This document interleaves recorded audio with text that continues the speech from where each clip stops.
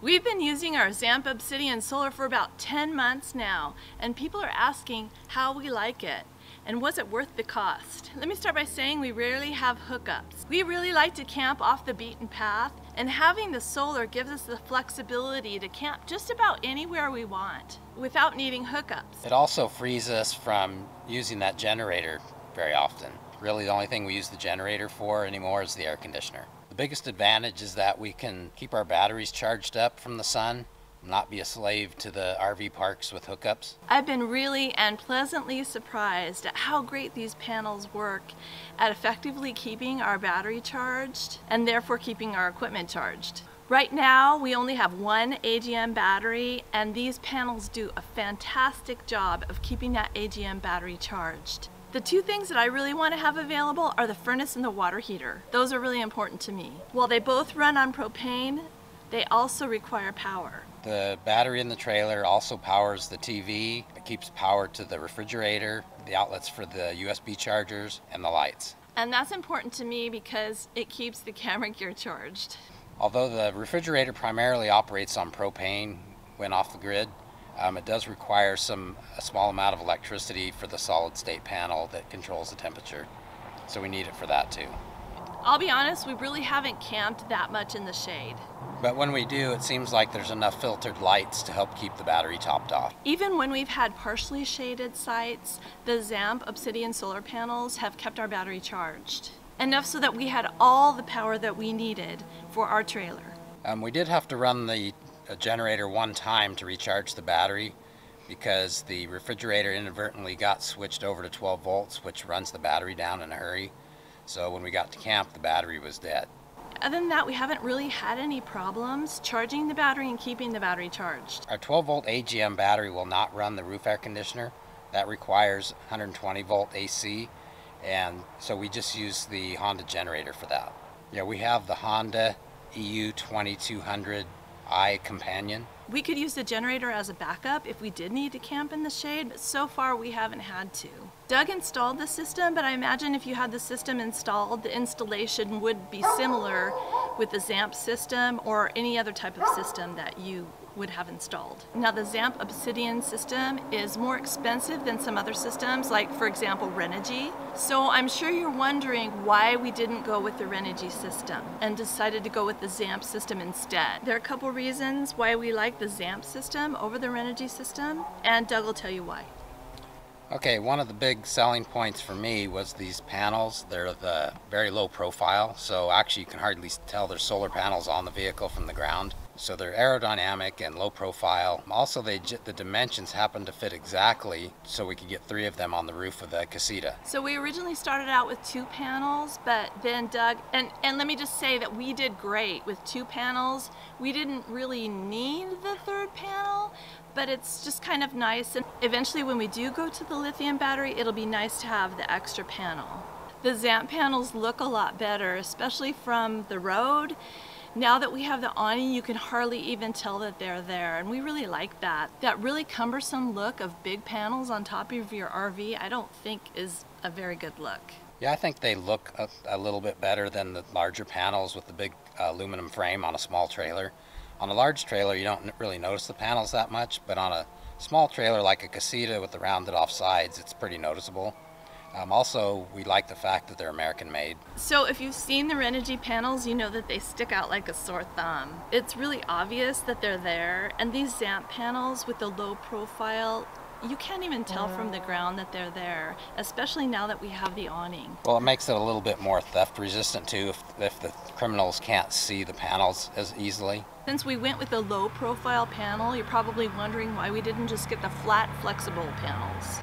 One of the reasons we didn't go with the flexible flat panels is the longevity doesn't seem to be quite as good as a glass panel, and a lot of the reviews, the glass panels seem to hold up better over time. So some of the videos that we've seen, those flexible panels have actually broken and they wear over time. They're just not as durable as the glass panels. And when you put them on top of a moving vehicle that's shaking, and that causes stress and tension on those panels, and they just can't handle it. We haven't had any problems at all with the Zamp panels. They're durable and they've held up to the shaking and the movement on the road from the casita trailer. The flexible panels are delicate and they really can't take much abuse. They're super easy to break and they don't hold up on a moving vehicle over time. The other thing about Zamp is, after doing our research, they seem to be the top of the line when it comes to solar panels at this time.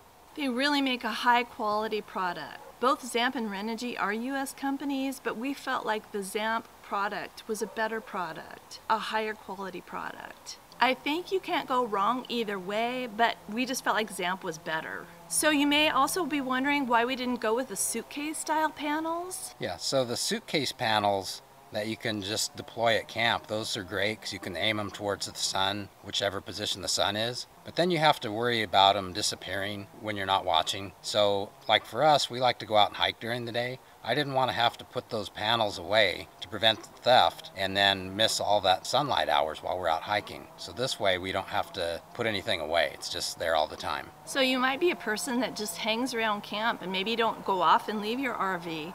And so the suitcase panels might work for you, but the thing about the suitcase panels is that you have to babysit them all day so that they're facing the sun in order to get the most sunlight and therefore energy out of the panels. So if that's something that you feel like you want to do, you're at camp all day long and you don't mind babysitting the panels and changing them, then they might be okay for you. But that's not what we wanted to do. If we are at camp, we don't want to babysit solar panels. And if we're not at camp, then we don't want to have them stolen. Also, we have limited storage. As you know, if you have a casita trailer, there's limited storage inside. I'd rather put other things in the bed of the truck besides suitcase panels that take up a lot of room. I mean, they take up as much room. I can bring our propane fire pit instead of bringing suitcase panels. So it's not to say that the rooftop panels aren't any work at all. You still have to keep them clean for maximum efficiency. Yeah, so what I do it on a ladder, since the roof of the casita is not really meant to climb on. You can get a ladder next to it and use a squeegee and a sponge. And also while I'm up there, I check to make sure the adhesive mounts are still tight, since we didn't drill any holes in the trailer to install the panels. So Doug did install an additional panel. Originally we just had 2, which was fine for our needs, definitely met our needs, but he did install another panel maybe probably 4 months ago. About 4 months ago. Yeah, and that panel, it doesn't work as efficiently as the first 2 I installed because it's kind of right between the roof vent and the air conditioner, so it doesn't get full sun as much as the other 2 panels, but it's still something to add to the output of all 3. So you get the most bang for your buck with the first 2 panels that we had, but it's nice to have the additional panel because we will eventually add a lithium battery, and that additional panel will help keep the lithium battery charged. For the camping that we've done so far, we haven't needed the 3rd panel. However, we are planning some longer trips. This year we're planning a trip across the US and then next year to Alaska, when we will potentially need the extra panel when we purchase the lithium battery. I'm sure that most people could get by with just the 2 panels like we did for 6 months and not get the 3rd panel, but it is a nice addition for our situation. And plus, it's good to know that since we have a small trailer, our casita, that you can fit 3 of these Zamp Obsidian panels on your roof.